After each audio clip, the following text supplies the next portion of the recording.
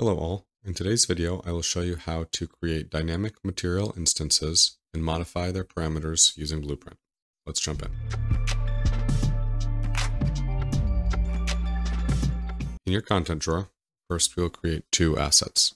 I'll right click, I'll create a material.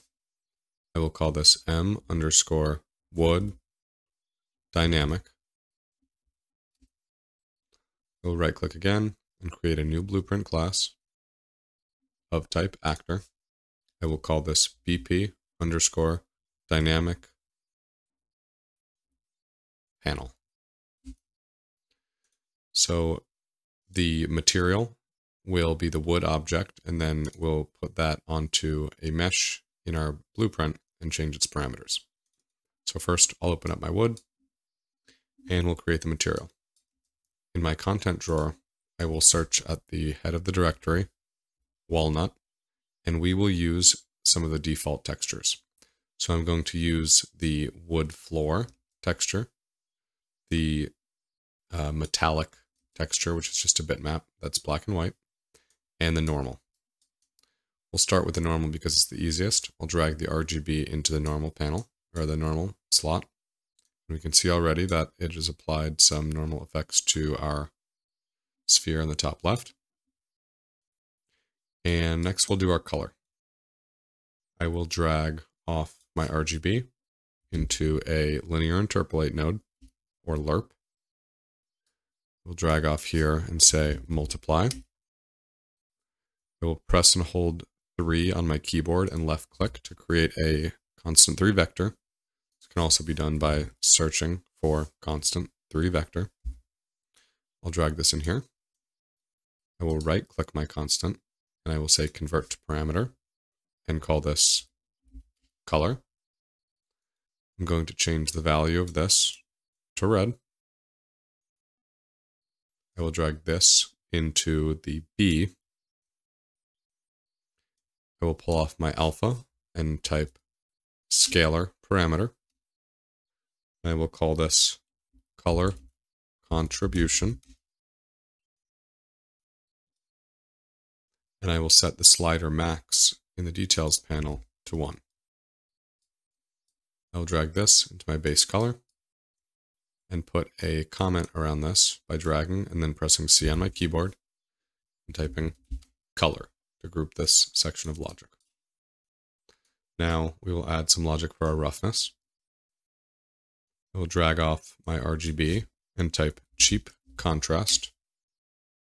We'll drag off here and say scalar parameter and call this contrast. I'm going to give this a value of 0.001. And what this is doing is if we preview this node by right-clicking and saying Start Preview Node, we can see this map on our sphere, or I'll change this to be a cube. And if I right-click the contrast, I can see that if I change this value, it will give me a different value and just allow us to sort of change the levels of this. So I'll do 0.01 for now. And I will drag this into a multiply. I'll right click this to stop previewing.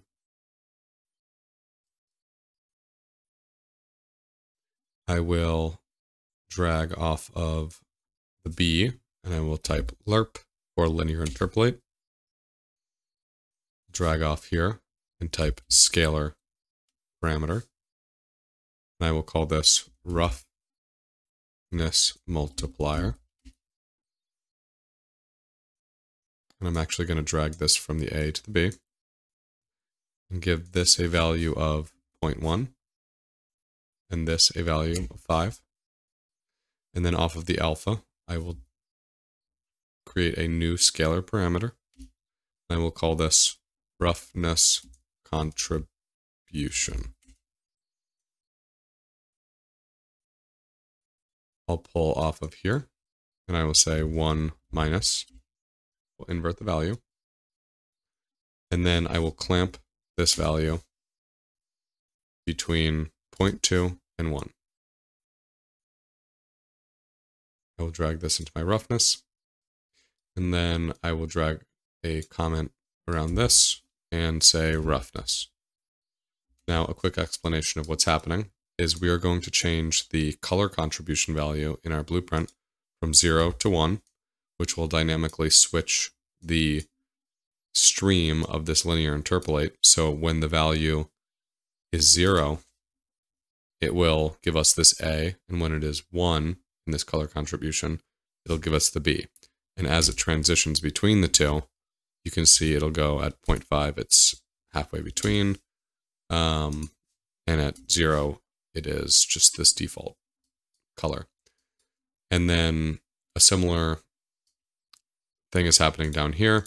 Basically, we're going to interpolate between this 0.1 value, which is what we see now, and when the roughness contribution is 1, we'll see this very shiny material. And we'll change this roughness contribution in our blueprint. All right, let's save this, and now we'll edit our blueprint. I'll go to my content drawer, and I will find the blueprint I've created, which I've called Dynamic Panel. We'll double-click to open it up. We'll add 2 components. The first will be a cube. The second will be a box collision. I'm going to make sure that these are separate and not parented to each other. So first, the box, I will make the box extent 200 by 200 by 200. Then I will move it up 200 units. So this is a 400 by 400 centimeter box. And then I will take my cube and I will make the scale 4 by 4 by 0.25. I will get my wood material and I will apply it to the cube. You can see now it's on the cube. I'll compile and I'll save. And we'll go to our event graph. I'm going to delete those 2 nodes because I don't need them.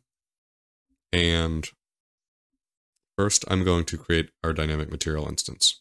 So I'll take our cube, I'll pull off, and I'll say create dynamic material instance. Actually, here's what I'm going to do. I'm going to pull off here and say get material. So it'll give us our first index material. And from here, I'll say create dynamic material instance. And so this is what's interesting. There's multiple variations of this. I'm going to use the second, which will create a dynamic material instance from this material. The other does a sort of from a primitive component, but I'm going to use this one. So I will then drag this into here. I'll pull off this return value, and I will promote this to a variable. I'll call this dynamic material reference. And I will take my cube. I'll copy this over here. I will say set material. I'll drag this in here. And then I'll drag this into my material slot. And so it's setting index 0, which is what we've created from over here. I'll create a comment and say create material. Keep things clean.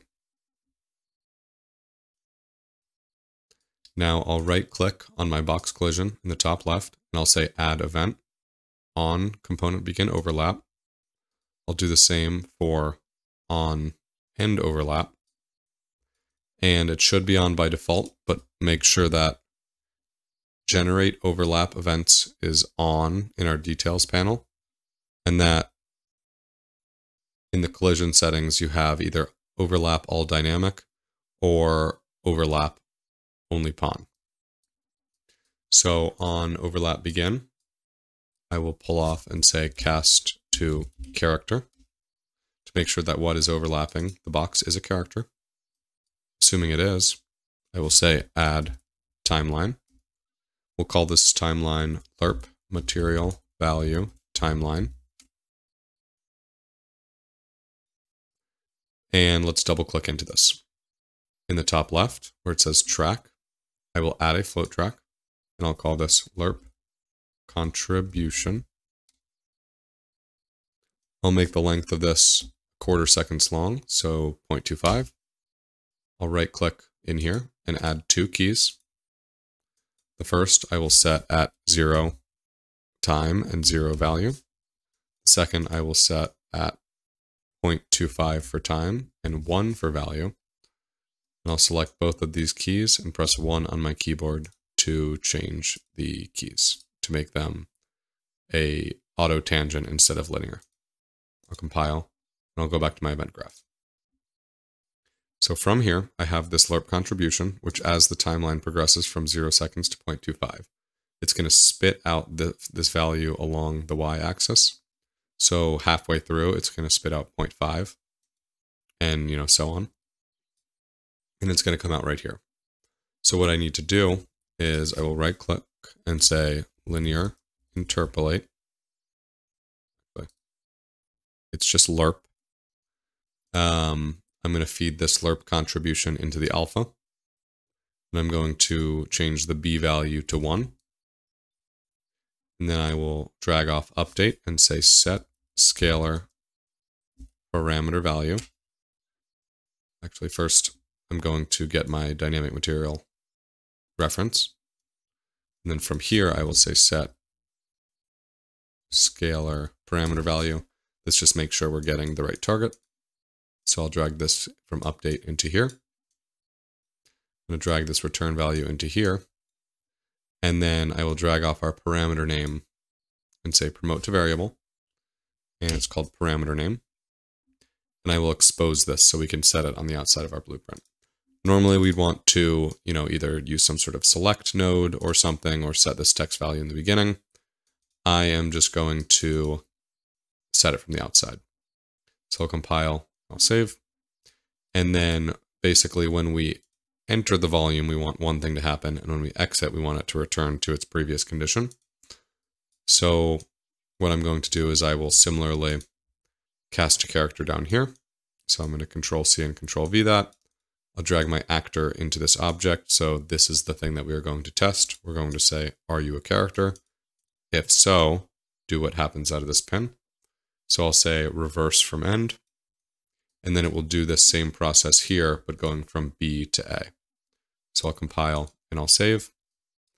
And now we'll test out in our environment. So I'm going to go to my map. And I'm going to take my dynamic panel. And I'm going to drag 2 of them in. So in our material, we have these 2 names. The first is roughness contribution. So I will copy that and I'll paste that into my parameter name here. And the second is our color contribution. So I'll Control C this. I'll select my other panel and I will paste that there. So I'm going to drag these into the center of my map. And if I press G, on and off, we'll be able to see my box collisions.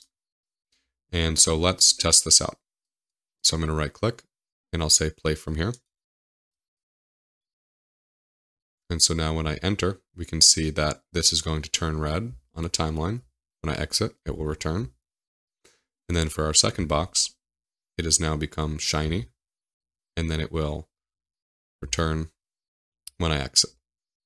So now I will duplicate a series of these. I'm going to copy these over. I'm going to rotate them to make a checkerboard. And I will duplicate these out.